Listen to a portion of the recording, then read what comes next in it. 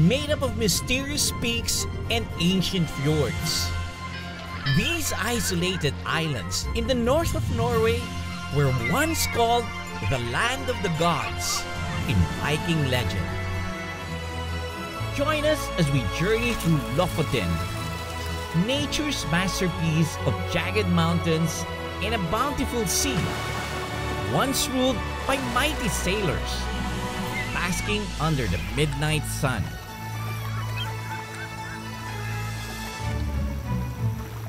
This is hard work.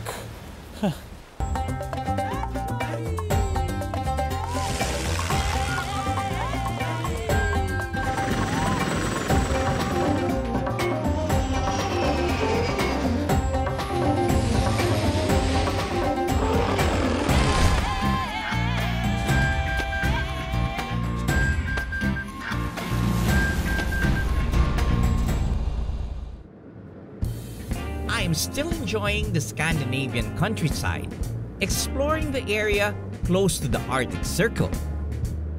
My friend Lars and I have just come from Kiruna, Sweden's northernmost town, and now heading for the border to Norway.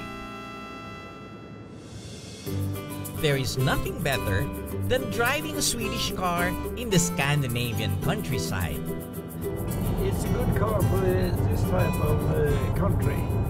Sometimes it's rain, sometimes it's snow. Well, we've got the all-wheel drive here. Yes. And what a beautiful view. It's a Kebnekaise massive. It's the highest mountain in Sweden. Oh, this one is the highest mountain in Sweden. It was a comfortable drive with a trusty Volvo XC60 passing through the Lapland's rugged beauty.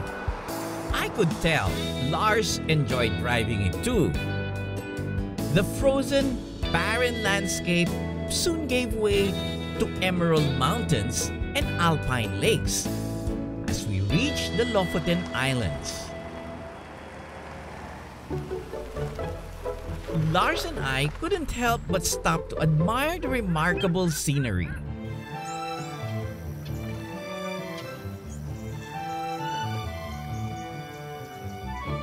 Lofotr is made up of 5 major islands.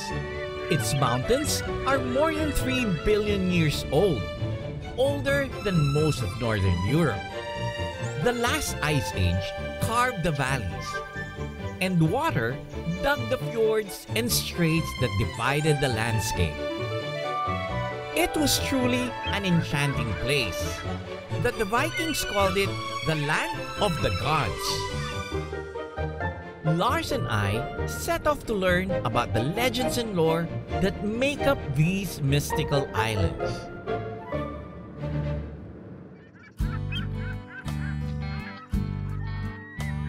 Flocks of seagulls are a common sight in these coastal waters.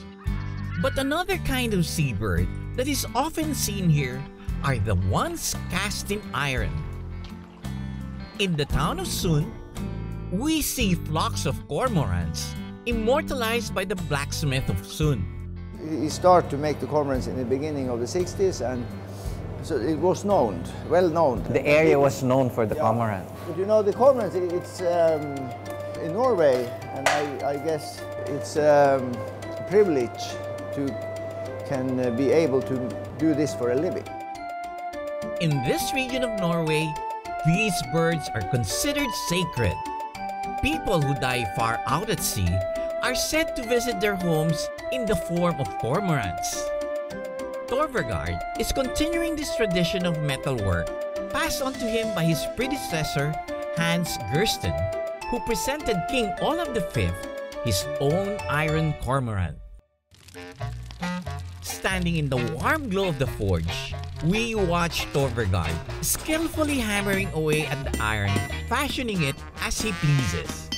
So, yes, this is the start, the beginning. And then later I continue and make legs and tail. What is the ideal temperature? Yeah, around 1000. 1000. It depends what you are going to do.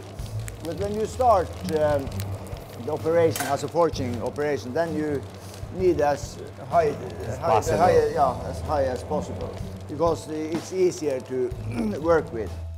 Making these sculptures using traditional forging methods, no two cormorants will come out alike. It was a very long-necked cormorant, so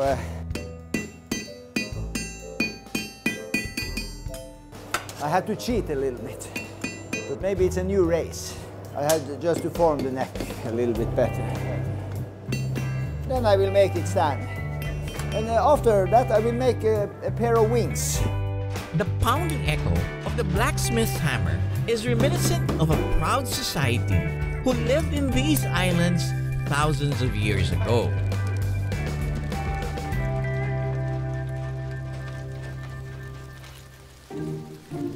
In the town of Borg, an imposing structure stands on top of a hill. It is a Viking chieftain's longhouse, reconstructed based on the remains of the largest Viking-era house ever found.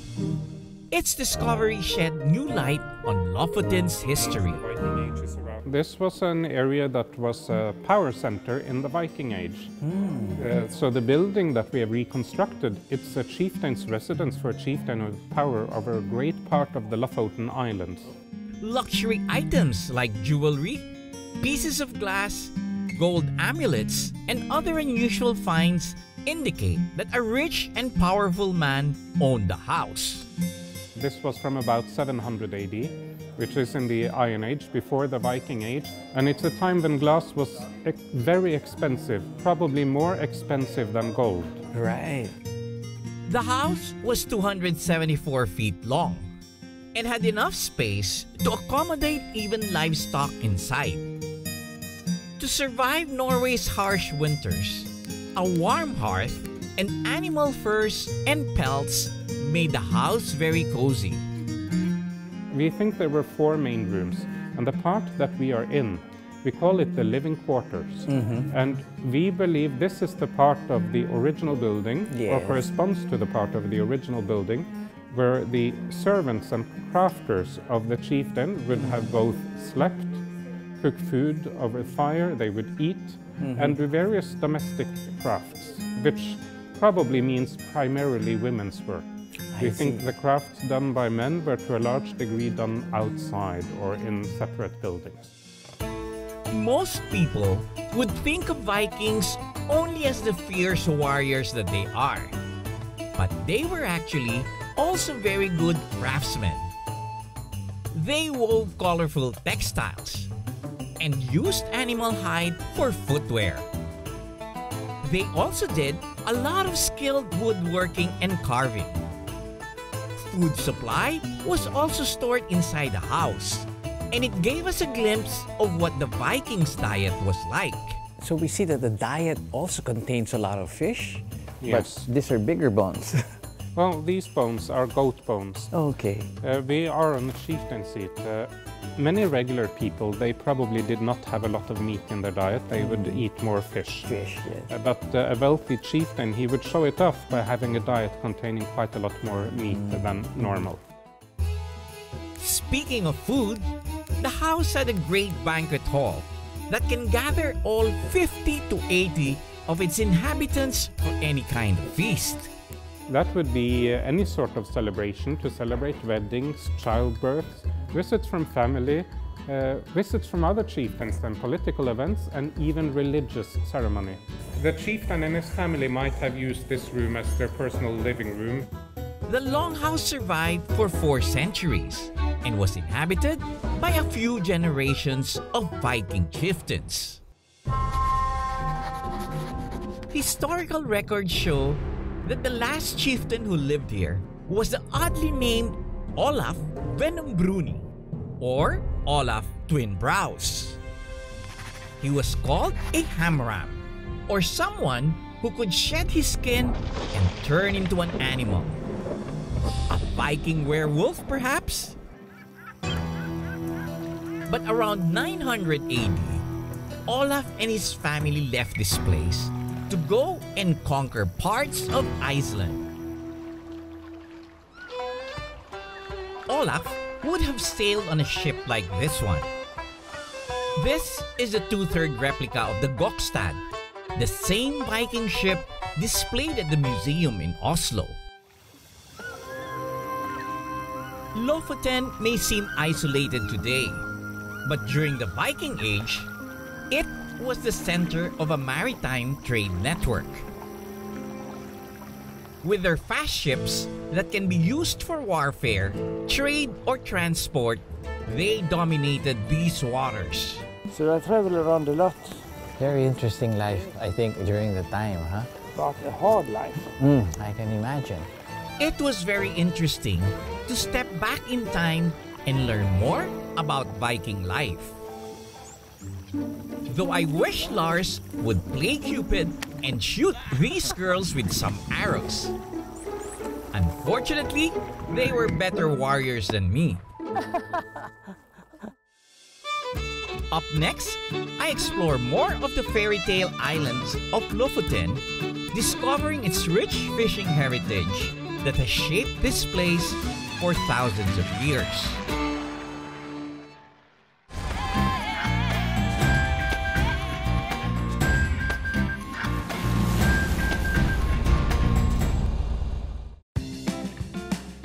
My friend Lars and I are still exploring the scenic Lofoten Islands.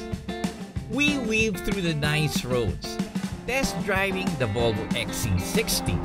One thing good about it is that I get to have a lot of information in my cockpit. I have one multifunction display here, and I have one right here in my speed is right there. My route guide is here as well. I don't have to look on the side. So with a beautiful view like this, this is very nice. The water and the mountains. Your hand position for your gear is just right. It was such a pleasant drive that we didn't notice it's already close to midnight. That's another sampling of Lofoten's magic, the midnight sun. During the summer, areas above the Arctic Circle experience the sun for 24 hours. This is caused by the Earth's tilt on its axis. Rotating around the sun, the Earth's inclination causes these areas to be exposed to the sun, keeping them illuminated even when the Earth is spinning. The effect is seeing the sun setting only to rise back again over the horizon.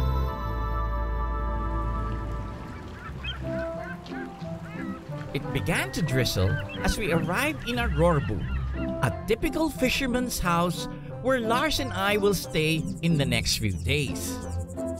There was more exploring to do, but I needed a good night's sleep, even if the sun was already out. As we drove around, we saw wooden beams filled with dried fish. Stockfish is unsalted fish, dried by cold wind and air and hang by wooden racks. This kind of food can last for many, many years. Stockfish is Norway's longest sustained export commodity, from the Viking Age to the medieval period. They don't need to be salted or smoked, as the temperature here is just below freezing, so the fish don't freeze or rot. They simply dry out and keep their nutrients. Every winter, the Arctic cod travels from the barren seas by the millions to Lofoten's warmer waters where they spawn. They come in such big numbers that the fishermen from the entire coast of Norway take part in the fishery. Stockfish has fed countries like Iceland that it is considered a staple food like bread. Lars and I visit the Lofoten Fishing Museum in O to learn more about the history of fishing here. Showcasing the last 250 years of Norway's fishing history, the Fishing Museum was a good insight into the industry that built these very islands.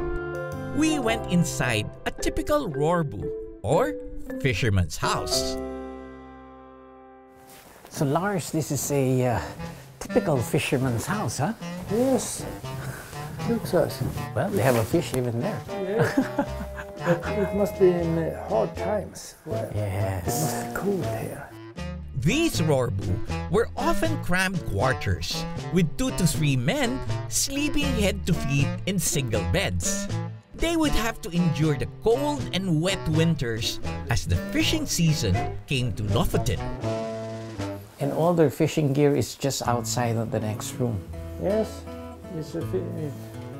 they went up with small boats and use their nets and with a hook they take up the fish. Most of these homes are built on poles over the water and are typically painted red, the cheapest color at the time. The old rorbu cabins have been transformed to guest houses. Lars and I also went to the boathouse, where we saw the type of boats used by fishermen at the time. So Lars, these are the typical boats in the past, huh? Like a Viking boat, I see. And this is made out of wood? Yes, made of wood. Yeah, wood altogether, huh? So it has a deep cut. Easy to fast to sail. Yes. Easy to row. These Nordland boats dominated Lofoten's waters at that time. They were made of light timber and can move fast across the water.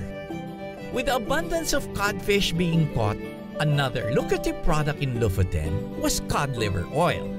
So this is where they make this cod liver oil. Yes. I can never forget this, Lars, because my mother always wants me to take this.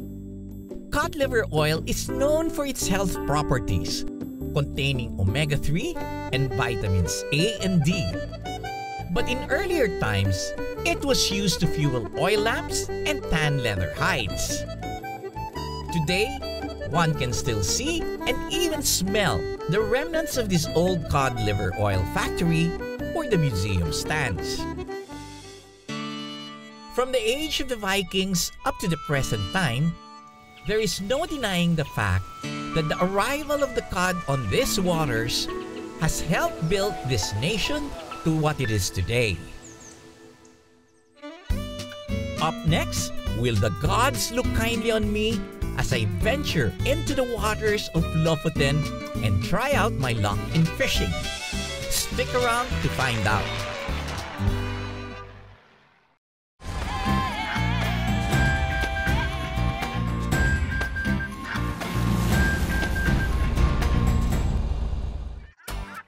I'm still enjoying Lofoten's enchanting scenery and the colorful history that shaped these islands. But perhaps there is no better way to complete the experience than by boarding a boat and trying out fishing in these bountiful waters. We're going to spend about 1 hour now to get out to the fishing field. We want to have the best chances of getting some decent catch, so it takes the time it takes to get out there. But normally it's worth it. With our flotation suits, we sailed out to the open waters. From out here, you can see the most breathtaking views of the Lofoten Islands. While we sailed, I got to chat with the boat captain, Lars Larsen. My father was a fisherman and also went up in the Arctic to hunt for the seals. Wow! Yeah. Did you ever have the chance to do that? No. I wish I could one day. What is the most interesting catch you've had while fishing? You took this trawling Yes. and you saw a lot of fish and you... Different kinds. Yeah. And then you waited for this trawl to come up. It was exciting. Yeah, how much is it? Yeah. Came up on the sea and oh, it's a lot of fish. This is really exciting. If I get something really big, got a big cod or big sight, it's really exciting to see what it is and how big it is, or if it's just one. I hope we could get his kind of luck and bring home a big one.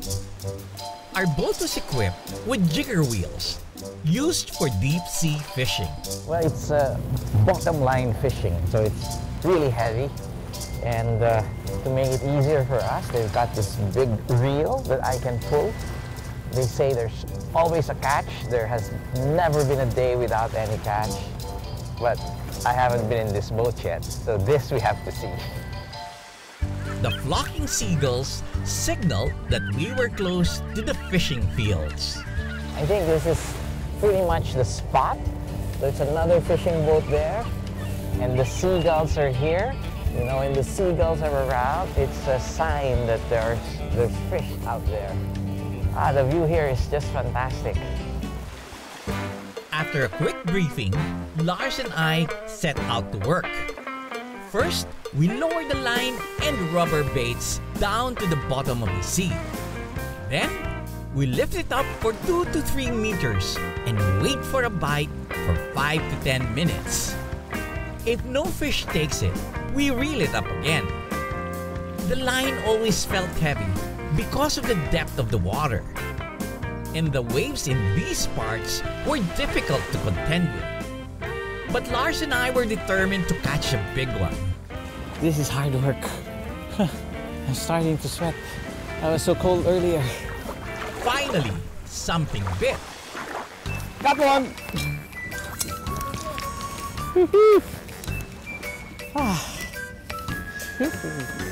What kind of fish is this? It's the cycle. Oh, okay. Yeah. It's big. I thought I lost it, but then it was there. Thank you. That's good. It was a saita, or coalfish of the cod family. Well, my fishing luck seemed to be rubbing off on everyone. Wow, that's a nice one, huh? What's that? What kind of fish is that? Cod. Okay. Finally, I got my hands on a Norwegian cod myself.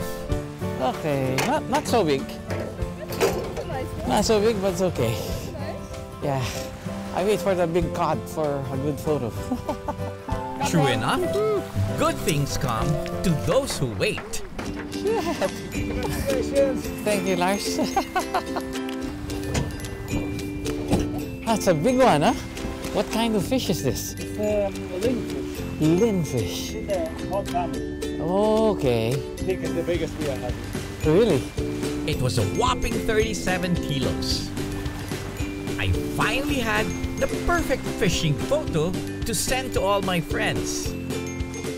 It's just too bad I didn't catch it myself. It was caught by expert fisherman Knut Korsell. Well, for sure he caught it, not me. It's a big one. Congratulations. Whew, looks so big. Our boat captain Lars cleans and guts all the fish we caught. Of course, we didn't forget to feed the hungry seagulls that have been following us. They're quick. Look how quick they are.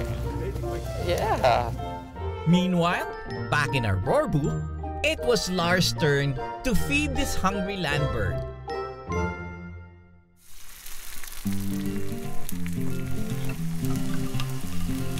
You catch a big fish, and here it is. Okay. Try speciality. Catch the salt, pepper and butter. And you have the real taste of cod. You're not only a good sailor, but also a good cook. It's so fresh, yes? Very nice. Skål. Skål. For a good dinner. Thank you. It was a perfect end to my adventure in Lofotr. An isolated fairy tale world home to mighty warriors and hardy sailors, whose legends continue to live on in these islands of untold beauty. This has been your captain, Joy Roa. See you in the next Asian Air Safari.